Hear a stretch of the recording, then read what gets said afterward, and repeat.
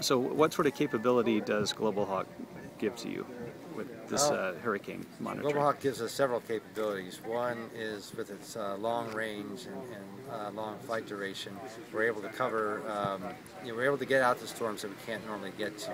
With manned aircraft, typically in the past when we've flown hurricane campaigns, we've done them out of Florida, and with a 10-hour flight duration, you can only get out maybe as far as Puerto Rico, so we had to wait for the weather to come to us. With Global Hawk, we can go to the weather and sample the entire Atlantic.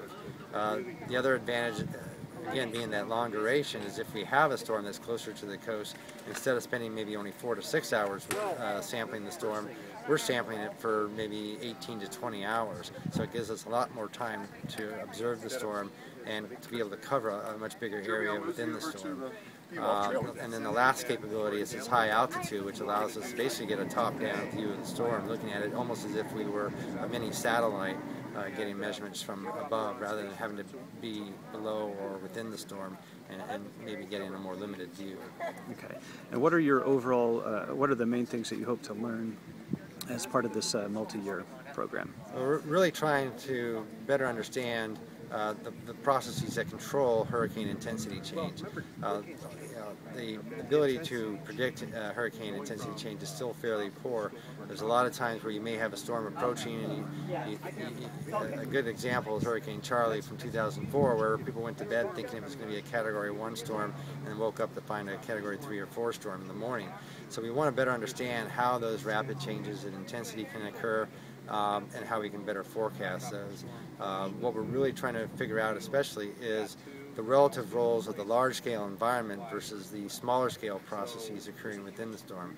We don't know if it's more driven by those large scales and the smaller scales are being driven by those larger scales, or if the large scales just provides the framework in which the smaller scales do all the work to intensify the storm. So that's what we're trying to sort out, and that's why we have the two aircraft, one to look at the environment and one to look at the inner core structures.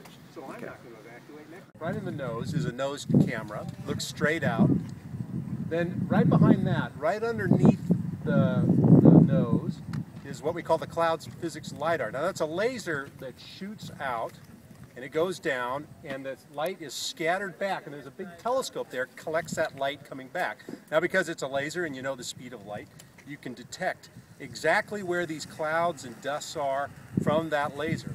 So that's a really important instrument for understanding the structure of clouds and things below the plane. Now in the belly of the plane here is what we call the Scanning High Resolution Infrared Sounder, Scanning HIS. Now Scanning HIS is an instrument, it measures upwelling infrared radiation. And that radiation will tell you things about, you can derive from that the temperature profile. So it's very warm at the surface, gets colder as you come up.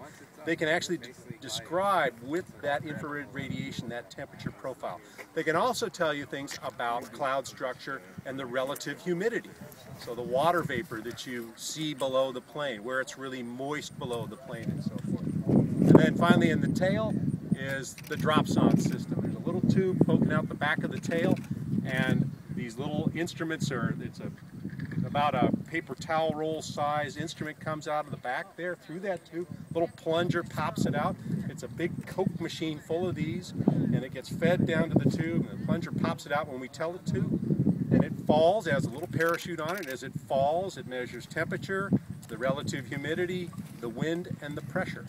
And so that's we have about, we can carry up to 89 of those little dropsons as we go, as we fly along, and we punch them out every 10, 15, 20 minutes as we fly along. And it gives you the beautiful detailed structure of a hurricane or a tropical storm.